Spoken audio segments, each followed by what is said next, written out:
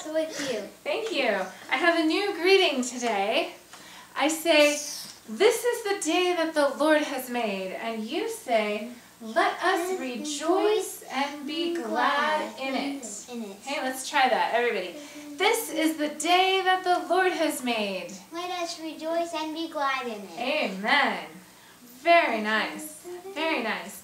Well, today is Palm Sunday. It is the last Sunday in Lent, and it is the first day of Holy Week. Okay, let's take a look. We made some palm branches since it's Palm Sunday. Okay, and we have some palm branches here. Everybody take your palm branch. Mine has my name on the back. Okay. And I can recognize it from the front. If you didn't get to make a palm branch yet, you can look on our website and find instructions for how to make a palm branch, okay? Very nice. For Palm Sunday. And we're going to find out why these are so important. For now, can you do this, kids? Can you put it in your lap? Oh, yes. Can you? We'll find out, okay? I want to direct your attention to the candles. They are all lit, but... I know how to turn this. Okay, let me just put this one up here. Okay, It's thank dead.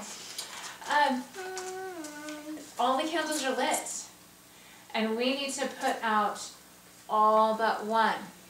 Okay, so each of you do 2, and then I'll do 1 more, and that'll just leave 1 candle left. One little candle. 1 little candle. Here, Mom. Thank you. Can you leave the one in the very middle burning? Yeah, right there. There we go. Put all the rest back in. They all Good. have burnt out. They all have been put out as we think ahead to what's going to happen to Jesus. But then, Easter's coming. I know So- what happened. Yes, we know. We know how the story ends, so it's good. Okay? Let's open with a prayer. Give me back. Okay? It's mine. Yours is, that's his. Okay? Yours is right here. Okay? Let's all put our palm branches right here while we pray. I'll Okay? put mine upside down so you can Okay. see my name. That's fine. Not on the candle though. Right there. Okay? That's fine. I know which is yours. I know which is yours. Mine's the Let's one say on a the prayer. apple. Let's say a prayer. After each line, you get to say, we thank you, God. Can you do that? Yep. Say, we thank you, God. We thank you, God. Thank you, God. Here's our prayer. With us at home, open up in prayer for our lesson today. We thank you, God. For this day, we thank you, God, for sending Jesus to us to show us how to live. We We thank you, God. For your word to us, we thank you, God. Thank you, God. Amen. Okay. The first picture that I have to show today is this picture. Yeah. What can you tell me about this picture? It's a statue of a king on a horse pointing like a staff at someone. Yeah, like he's riding into battle or something, okay? Or riding, yeah, he's a king and he's riding into someplace very important, okay? Today, we are going to learn about a king who came to his city, but it wasn't quite like that, was it? Not at all. Not at all like that, okay? Our story is a little bit different, okay? This story comes from the book of Matthew, chapter 21, okay? Go ahead, kids, and get your palm branch. That's mine. Okay, that one's yours.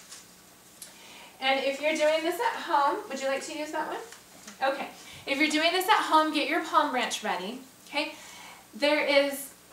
Have you ever played the game Secret Word? Okay? Secret Word is a game where every time I say a certain word, or word of the day, some people call it word of the day, okay? You shake your palm branch. The word of the day is Hosanna. Good job. I'll get one too. Okay? So every time you hear me say Hosanna, okay, shake your palm branch. You ready? Here is our story today. The donkey was waiting for them. "Look," said Jesus' disciples, "this must be the donkey we are looking for." Jesus had sent 2 of his friends to a village to find a particular donkey. Now they had found it. The disciples untied the animal and brought it back to Jesus. They laid some clothes over its back. How did the disciples know it was the right donkey? Maybe Jesus had told some other things about Yeah, them. I think so. Had given them some clues. Jesus climbed onto the donkey and started down the road to Jerusalem. Clip, clop, clip, clop, clip, clop went the donkey's hooves. Jesus' friends walked behind him. As Jesus rode closer to Jerusalem, a crowd began to gather. As he got closer and closer to the city gate, more people joined them. You can see in the picture, this is the gate to the city. In those days, there was a big wall around the capital city to keep the bad armies out. And so as he's riding into the city, the gates are open. They're not worried about a bad army today. The gates are open. There's people in the city walls looking, and more crowds of people are wondering, who is this guy? They're wondering what they would think when they saw Jesus. There were mothers and fathers and girls and boys, grandmothers and grandfathers who were there, remembered reading about the prophet Zechariah. Okay? He had written that one day a humble king would come who would ride on a donkey. Zechariah had predicted that this would happen way back, more than 4,000 years ago? 400 years ago. More than 400 years ago. A long time. Okay? When they saw Jesus, they remembered Zechariah's words. "Jesus is coming!" some of them yelled. "Look, he's on a donkey!" Others cried, "Hosanna! Hosanna! Hooray for Jesus!" they shouted. Soon, lots of people were following Jesus. Some people spread their coats out on the road. Others cut branches from the trees and laid them down to make a path for the donkey to walk on. I wonder why the people were so glad to see Jesus. Because they knew he was going to free them. Crowds ran ahead. Crowds marched behind. It was quite a parade. Have you ever seen a parade? Yeah. Hosanna! Hosanna! Hooray for Jesus! The people shouted again and again. When Jesus came in through the gate, the whole city could hear the crowd shouting, "Hosanna! Hosanna! Hooray for Jesus!" "What's going on? Who is this man?" some people asked. "It's Jesus!" the crowd replied. "Hosanna! Hosanna!" When Jesus rode up to the temple, the crowd followed him. Word of wisdom, word of grace. Thanks be to God. All right. And that is our story today, kids. What do you think Hosanna means? Like, hooray? It could. What else? Because they both start with H. Yeah. What do you think Hosanna means, Colin? I need to glue mine. That's okay. Too much waving. I need to glue mine. Okay. Do you want to know what Hosanna means? It might surprise you. It means help us or save us. Oh. Yeah, we weren't really thinking it that way, were we? Help us or save us when we sing Hosanna, okay? That's what they were shouting, like Jesus was the king. Help us, King, save us, okay? It was also... Because they knew he was going to, like, free them. Yes, okay? It's also an expression of joy, okay? Who were they joyful for?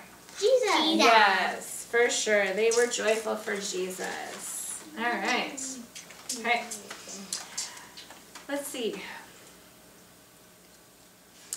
Kids, I'm going to post some activities on our website that you can do at home. One of those activities is this paper that you can print out at home. It has it's like a little book. You can color the pictures, and then you can cut out on the dotted lines and put the pages in order. You're going to need some help because this is not the whole story that I read today. The story I read today is just one page. On Sunday, Jesus rode into Jerusalem on a donkey, and people laid coats and palm branches to prepare the path. Okay? That's the first one. And there is one page for every day this week until we get to Easter Sunday. One page for every day of Holy Week. Okay? You can do this all week as we get ready. Okay? Today, the story is very exciting. Hosanna! Jesus is coming. As the story progresses, it gets much more serious. We remember as we light the candles, not everybody was happy about Jesus. Some people were worried or concerned about Jesus. And so the story gets very serious as we go along. Okay?